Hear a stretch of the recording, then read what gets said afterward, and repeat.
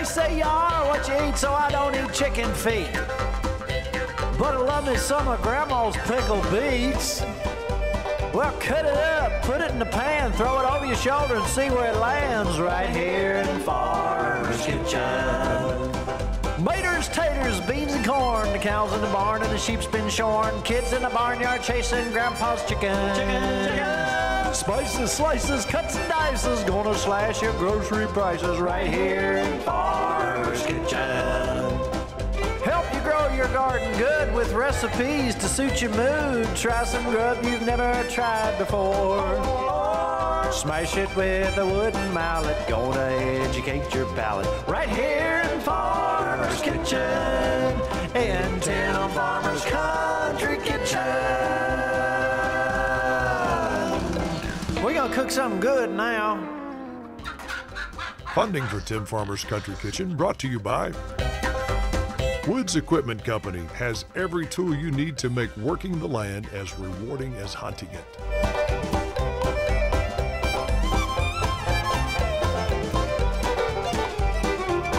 L81 Bottling Company. Taste, love, and share the tradition.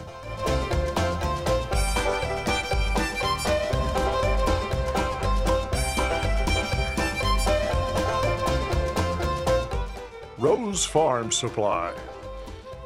Family farming and commitment to our customers since 1982.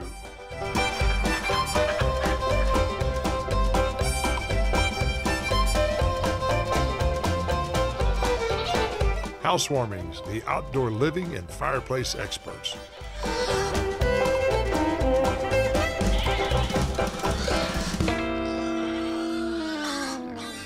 Hello and welcome to Tim Farmer's Country Kitchen. We have a special night tonight. You know what, this is a night about celebrating those who came before us. We're talking about grandparents. We're talking about our elderly parents. We're talking about those who paid their dues and built this country and paved the way for us to have life easier. Every generation has had life easier and easier. We forget how tough they had it 90, 100, 75, 50 years ago.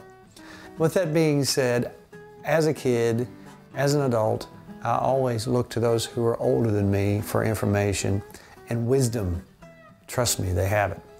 Tonight we're going to Fleming County to visit with somebody special for some mighty special fried apple pies and a few stories to boot.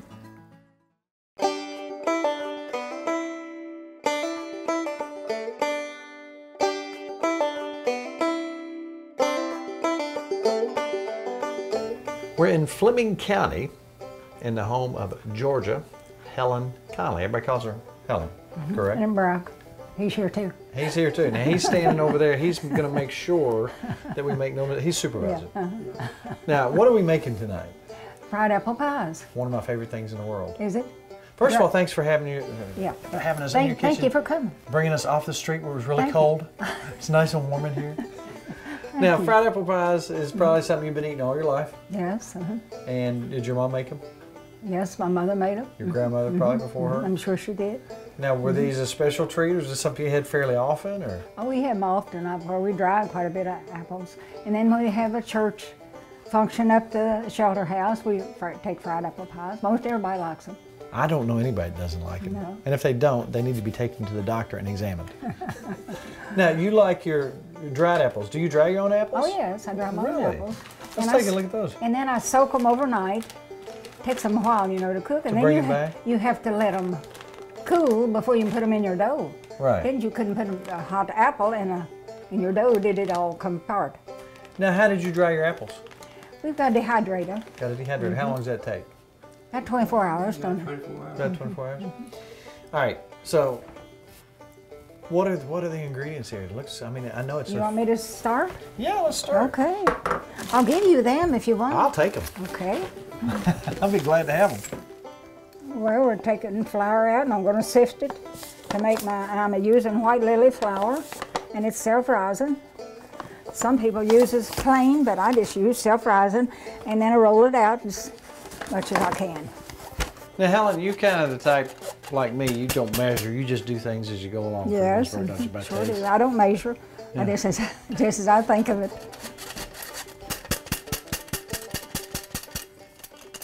get my spoon and make me a little hole in it. I always use some milk and put a little cooking oil in there. I guess I better turn my stove on to have my skillet hot and fry them. They might not be good if I didn't fry them. What kind of oil do you use? Canola. Canola oil? Yeah, cooking oil. And it takes quite a bit. Now you're 92, and your husband's 95. Yeah. And you know, they say, oh, you can't eat this, and you can't do that, and you can't do this, and you can't do that. You probably ate lard most of your life, didn't you? I'll get my milk to have to make my dough with. Just to kind of make it, help it a little. Now you want to use as much milk as many pies. More milk you make, more pies you can make. So I'll not make a full cup, so I'll just use that. Now I'm putting my milk in my flour and stirring it up. Getting it ready to make my pies with. Is this the way your mom did it? Yes, the way my mother did. Now what was her name? Addie. Addie? What year? Addie Lois, and then her mother is named Lois, as after my grandmother. And today would have been my daddy's birthday, and he was born in 1896. Wow. 17th of January. Wowee. So I'm 92. Well, you look like you're about 58. Oh boy, thank you. Thank you. Now, don't go to the extremes. You make me feel like I'm young, and then I might think I'm young and I can't do what I used to do. Well, let's not go out and try to jump a fence. No. That's interesting how you're doing that. You're just kind of taking it in. Yeah, just a little bit at a time. I used to make biscuit of a morning when the children was home, this way. Make my biscuits for breakfast of a morning. So you're just pulling it in gradually? Just a little. You get it thick. See, I learned something. The great thing about doing this show, Helen, is everybody does things differently. I'm sure they do.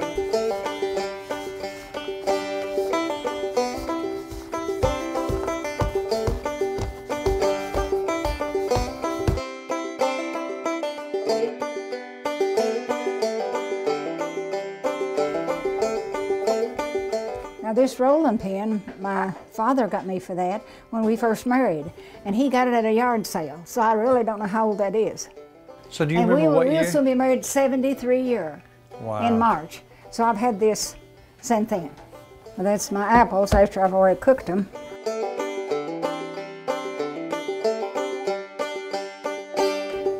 I'll put them in and fry them till they get brown. So you scoop just enough out to make you about Yeah, and I try to roll them out just as thin as I can handle them. They want to stick sometimes, so I change sides with them. Now, what'd you get, if you can remember? Kids are so spoiled today, they get hundreds and hundreds of dollars worth of stuff for Christmas. What do you remember getting for Christmas? I can remember maybe a stick of candy or... A stick of candy? We would hang our stockings up on the mantle, and Dad would put like an orange and an apple in that, and you know, that just tickled us to death to get that. Now, growing up, do you remember getting electricity? We didn't get electric till, our second son was born on Big Run. Now, was that a pretty big deal? Oh, it meant a lot to us. What was your thoughts when you went over and turned that light switch for the first time? We just had a bulb in the ceiling. Yeah. We just thought that's wonderful, for we just had a coal oil lamp, you know. Yeah. I don't know how the kids went to school, and learned by that. Yeah. I don't know. What is it about the dried apples, Helen, that makes it better? It's just the way it is? It just has a different flavor, I think. Some people uses applesauce, but I just always dried my apples and fix them that way. They're better with the dried apples, aren't they?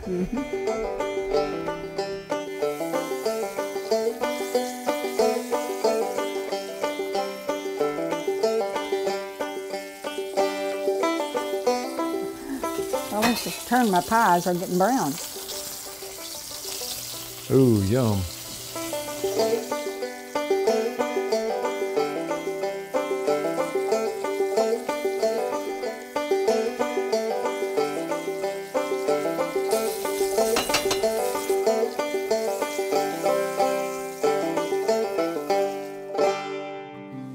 Helen, where'd you go to school at? Goddard. Goddard? The old school is gone now. The old school's gone?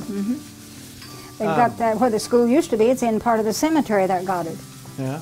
What year did you graduate? I went to the 8th. Well, that was pretty. You know, they still have 8th grade educations where I went to school in Eastern Kentucky, because that's usually as far as people went. Then they started working in the fields or wherever. Oh yeah. I don't think there's anything wrong with hard work, do you? No, I don't. I think it's good for you. I think it would help a lot of them that's on welfare, put it that way, if they work a little bit. There you go. Well, Helen, those things are sitting there looking at me now. I don't know how long I can hold off and try. Well, I want you to eat them. That's why I'm fixing them Oh, for. I want to eat them. Well, eat them. Just as quick as they could. Can I bring them over here? Yeah, if you want to. They're probably a little hot right now. They're right there. I made a mess, Helen, I'm sorry. That's all right. That right there just tastes old-fashioned. I remember, it seems like everywhere we went in years ago, the grandma was making fried apple pies, and I remember that taste. In your apples, when you put the water back in them, did you put any spices in there? I put cinnamon. Just cinnamon. How much cinnamon? I just sprinkle it over them. I don't measure it. Sometimes there's a difference in the cinnamon. If it's stronger than others, you know, you don't have to take as much. So you just kind of do it to taste. How much sugar did you? That's probably a couple cups. How much sugar did you put in there? Well, I just took a tablespoon and just dipped it out and put it in there. Just guessed at it. Oh my goodness. And then you can taste it, you know, to see if it's enough or not. You think that's sweet enough? I think it's perfect. I thought it was. Perfect. If you had a chance to tell the kids today, to over all that you've seen over all the years, what would you say is the best lesson a kid could learn today? What do they need to know today? I think they need to pay attention to what their parents tells them. Seems to me like a lot of kids are telling their parents what to do nowadays. Well, they do. Maybe 2- and 3-year-old. Oh yeah. It's a shame. You remember the parents getting a switch out of a tree? Oh, yes. I think that'd do wonders. What happened around here? What was a big event that happened around Goddard in your lifetime that stuck out in your memory? Just when I got married, I guess. You got married, and that was 73 years ago? Yeah, soon will be. Would you marry him again? Yeah. He seems like a pretty good guy. Yeah, he has been. And he helps you out a lot? Yeah. Well, I tell you what, we thank you so much for sharing your recipe I with might us. have a flower on my hand. That's all right. I've had flour on my hand. Thank you so much for visiting with us and telling us Well, stories. I appreciate you all coming. Well, I appreciate you having us out. Maybe we can visit in the summer. We'll do some other kind of Yes, recipe. okay. Thank you very much. Thank you very much. Thank you so much for letting us visit. Now, we talked last week about our little contest we're going to have. We've got a couple people that have told us some different restaurants. Here is the contest in a nutshell. Tell us your favorite restaurant. I want them to have fresh ingredients. I want it to be an interesting little place where we can go visit that we might not have heard of. And here's what we've got so far. We have Hillbilly Tea, downtown Louisville, submitted by Molly Witt. We have Lick Skillet Cafe in Brandenburg by Elizabeth Bell.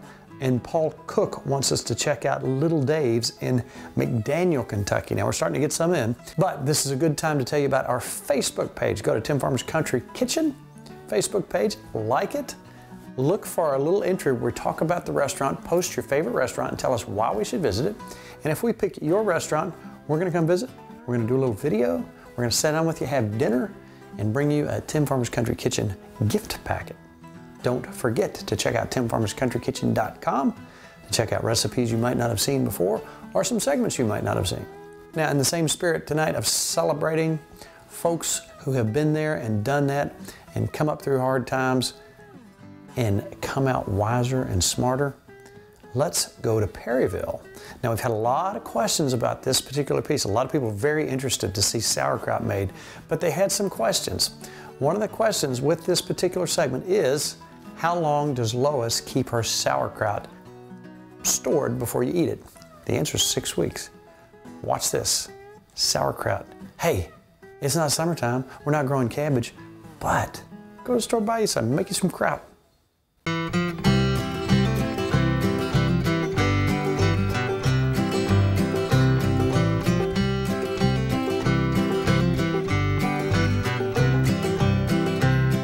We are right outside the garden of the famous gardener, Bobby Joe Ellis. Thanks for being with us today. And you know what? One of my favorite things to eat at any given time of the year is sauerkraut. Okay. And you were telling me about the whole process. Now, Different people do it different ways. Some people used to put it in these big vats and let it bubble and boil. Used to put it in the big crock, right? But we don't do that anymore. But our ancestors did. Right. Yeah. You've got it down to a simple science. And first of all, you got to grow it. Yeah. In Bobby Joe's garden, it looks mighty good. That's mighty good looking cabbage. Now tell us, step us through the process, if you will. I see you got a food processor here. Yes. And we'll cut this up into smaller pieces to where it will go through the processor.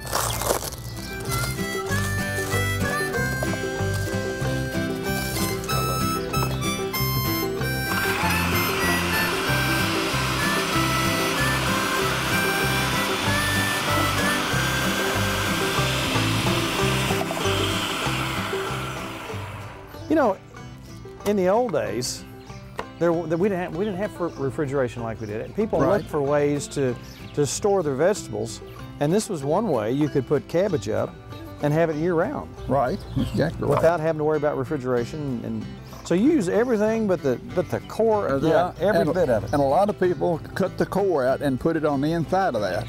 And the children will hunt for that when they get ready to eat kraut. No kidding. Yeah, right. Exactly right.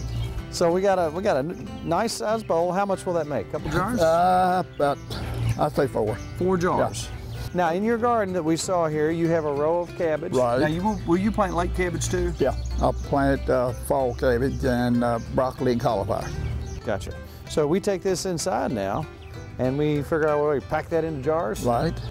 And that's up to Lois though. You got that right. That's all her. All right. Well, I'll hand that to you, and let's go inside and see what Lois is up to. Oh, okay. All right.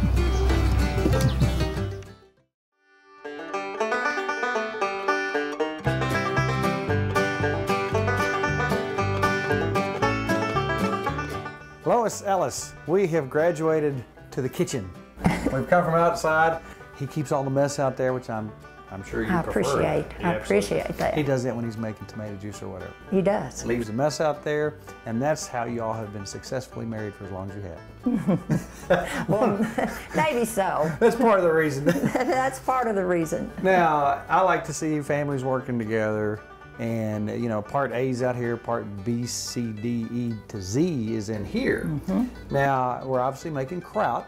Now, in the old days, people used to use crocks and all. You don't have to do that nowadays. You've got your ways figured out. But one thing I'm curious about is I was talking to your husband and son, and they were talking about the signs. Now, there's calendars where you can look at these signs, and there's almanacs, farmers' almanacs, things like that. That's correct. What are the signs when it has to do with this? What do you want to do when you're making your sauerkraut? You want to make sauerkraut when the signs are in the light of the moon and not below the heart. Any sign from the top of the head to the heart is fine. And your kraut will stay white and crisp if you do that. And when you get below that, it will get soft and turn color, kind of brownish. Without fail, every time? It always has for us. Is this going to be a little darker because of the signs, this particular batch of kraut? Yes, last week, I think about the 14th was the last day that it was in the heart, and it went below the heart the 15th. You got your jars sterilized. Yes, I have. Caps and lids, everything's ready to go. Now what do we do? Okay, we're going to put a teaspoon of canning salt in the bottom of every jar, and that's our preservative. And that's your preservative, and you're just going to pack that as full as you can possibly get it. As full as I can possibly get it. And we like to put some of the stalk in there. The children like to find pieces of the stalk in there. Do they get a prize? Well, they think that's the prize. All our children have always enjoyed that, and now the grandchildren and the great-grandchildren enjoy that. Now, with this kraut, it has to kind of ferment a little bit. So you're going to get a little smell, you're going to get something just a little bit different. Tell us the process, and once you pour your hot boiling water in, what happens after that? Okay, then you seal it, and you put it somewhere in a dark place. We have put it under the house, and we put ours now out in the garage in cabinets that's real dark. Now I'm putting that knife down in there. That'll give me some more room for my boiling water. Boiling water that I'm going to pour over it right now. And I'll pour water just all the way up to the top. All right. Now in the process, while it's tucked away in the dark somewhere, some of this water will boil out. So do you need to put something underneath it that'll catch that water? It'd be good if you set it on paper or something like that, because a little of the water will come out. And you've got just a little bit of dark right on the top. It's good, but it's not pretty. As you put this in a dark place, temperature-wise, can it be hot, cold, whatever? Does it matter temperature-wise? Or? Somewhere where it won't freeze. Gotcha. So temperature, if it gets hot out in your garage or wherever, that's fine. And that allows some of that fermentation. Now, it's not going to seal, right? Well, it may seal in the beginning, but once that seal breaks loose, that's no problem, correct? That's right. That's no problem. When you get it this winter, your lid will be loose, probably.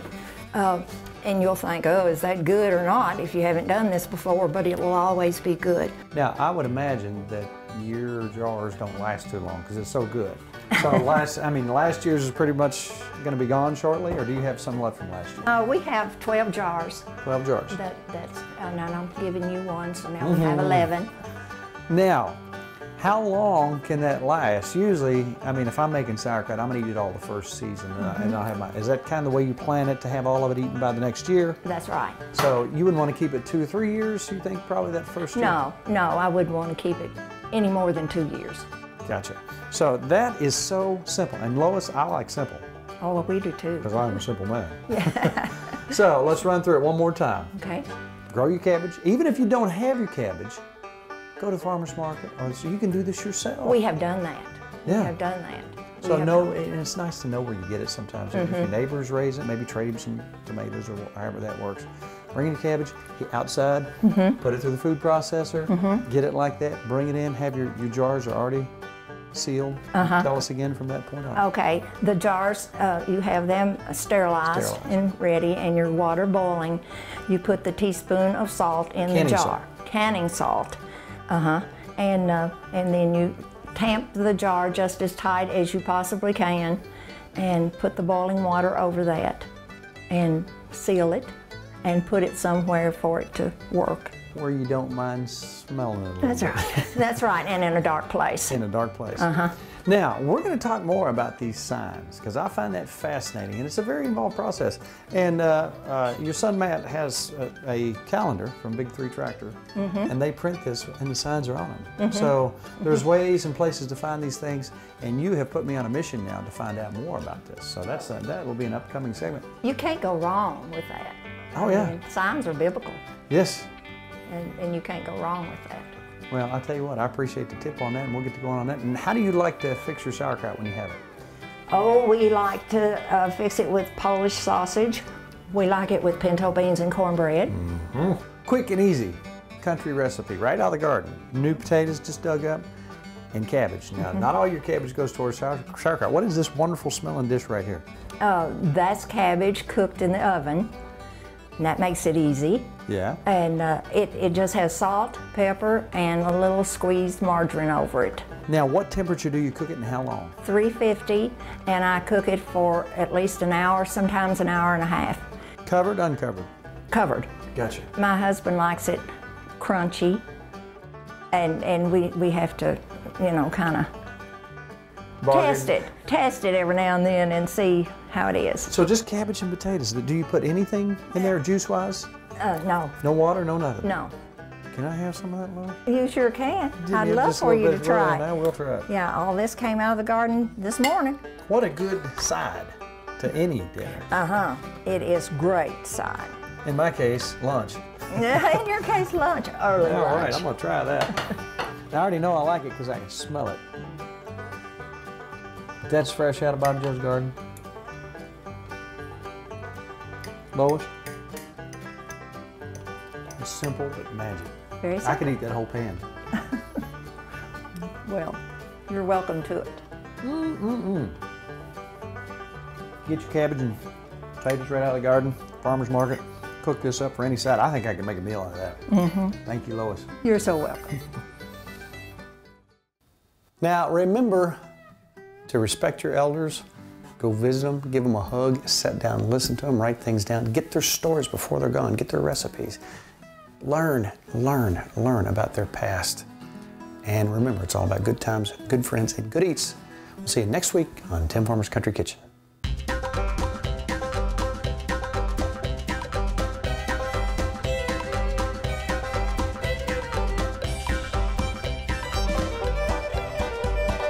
Special thanks to Chrisman Mill Vineyards, Good Foods Market and Cafe, Kentucky Beer Cheese, Polecat Custom Smokers, and Weisenberger Mill.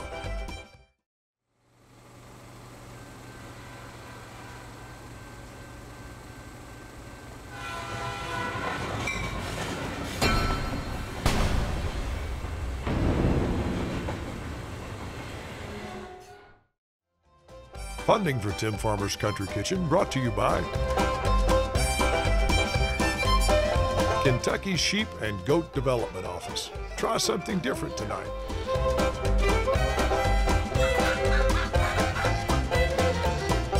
Salt Rocks, the flavor of life.